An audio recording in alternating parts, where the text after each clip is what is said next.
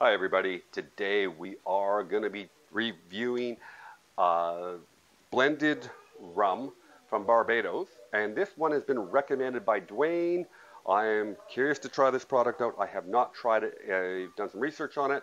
Now this product here he's asked me to try out is the Mount Gay Black Barrel Rum from Barbados. Now this bottle is 43% alcohol. The interesting thing about Mount Gay, they claim to be the oldest rum distillery in the whole Caribbean. May or may not be true. That's their claim to fame.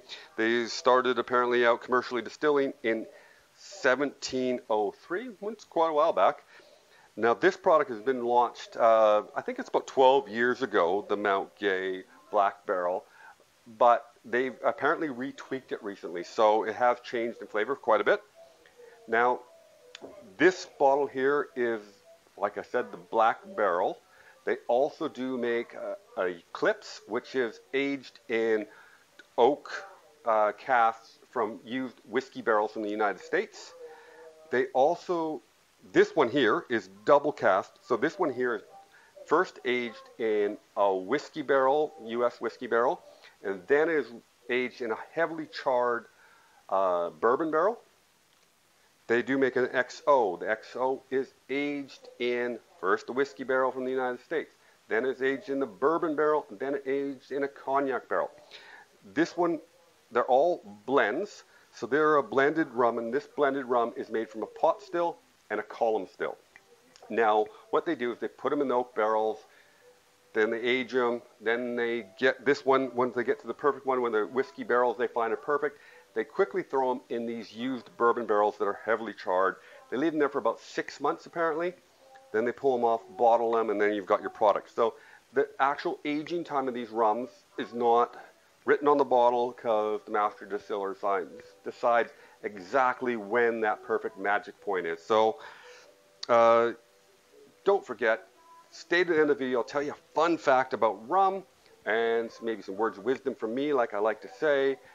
But let's try this out. Hopefully, I don't know if Duane's tried this bottle yet or not, or if he just wants me to pay the $1 and see if it's any good. Because it wasn't super inexpensive. It was a decent $1.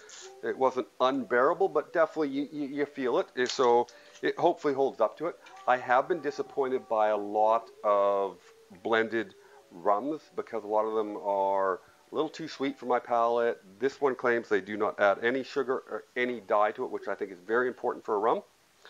Because a lot of rums don't have to say if they've added sugar, and rum can have tons of sugar added to it. Let's crack this barrel. Oh, okay. So by the cork, you definitely have the hints of vanilla you get with a lot of rums. You smell the oak barrel in there for sure. Let's get a little bit on the nose in the glass here. And like I said, this is from Barbados, and I'm in Australia in the summertime, so I'm pretty sure the heat is fairly similar.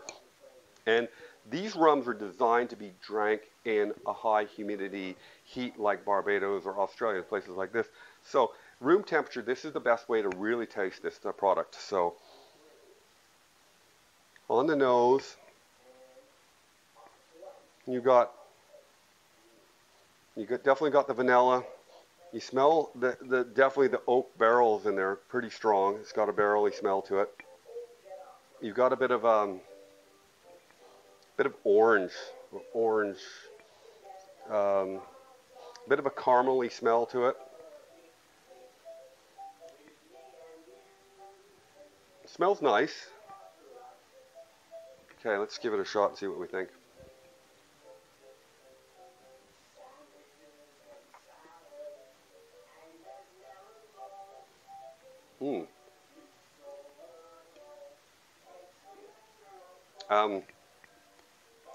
Kind of got a bit of a caramely, definitely vanilla. Wow, it's you definitely have like an orange peel in there. It's got a nice finish, a really nice finish to it. it doesn't just end suddenly, but it keeps on going, but it goes in a good way. It's not in a bad way. It definitely has the sugar of the oak in there. It has the sweetness of definitely some nuts and fruits in there, and tropical notes. You got the hint of banana in there. I don't think it's overpowering a banana. Some rums have a lot more banana, but definitely got a bit of banana in there.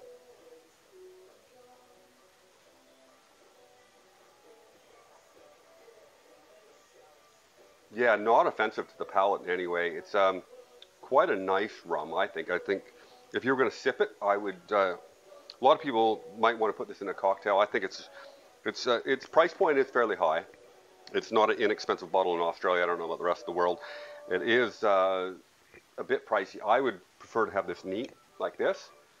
Maybe a bit of ice in it, but I prefer most of my booze neat. So I think it's.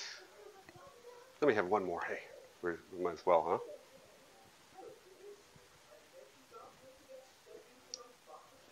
It's almost got a nice creamy flavor to it that coats your palate and explodes with some kind of florally notes, but florally notes of maybe like a subtropical fruits like the orange and maybe a guava or mango or something like that. It's got a florally taste and a bit of a florally smell with the vanilla, banana, caramel, molasses. But the strange thing is, it has that. I don't taste the whiskey as much as the bourbon.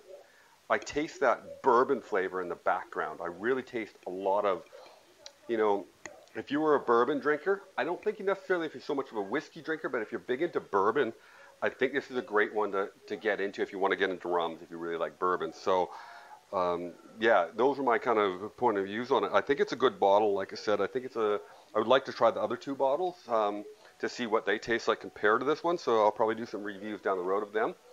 So quickly, let me get into some words of wisdom from me. My words of wisdom today are really simple. Albert Einstein once said, everybody in the world is a genius. But if you judge a fish on its ability to climb a tree and judge him on that, that fish is probably going to think he's stupid and incapable for the rest of his life. And the moral of the story is, don't dwell on your weak points.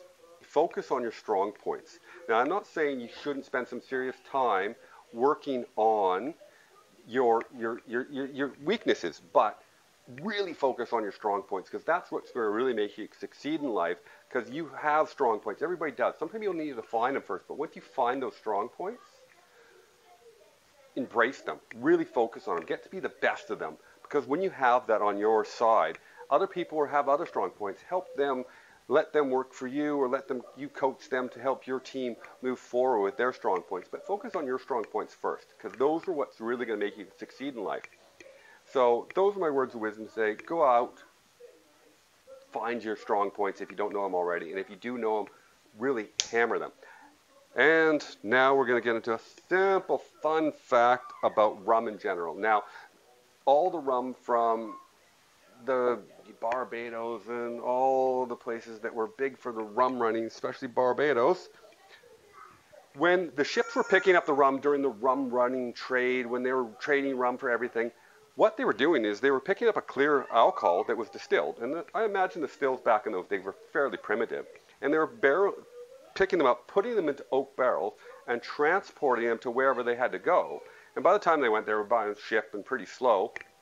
By the time they got there, they found out, hey, wait a second, this rum actually tastes better, has more characteristics, it's smoothened out, sitting in these oak barrels.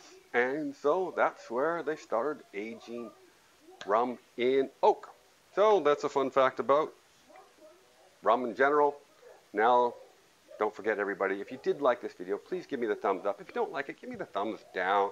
And subscribe to my channel, ring the bell for notifications, and give me comments, please, if you want to see something you need a review like this one Duane gave me. And also, share it with your friends. We need to have subscribers to keep the show going. So thanks, everybody. Keep your stick on the ice. Cheers, everybody.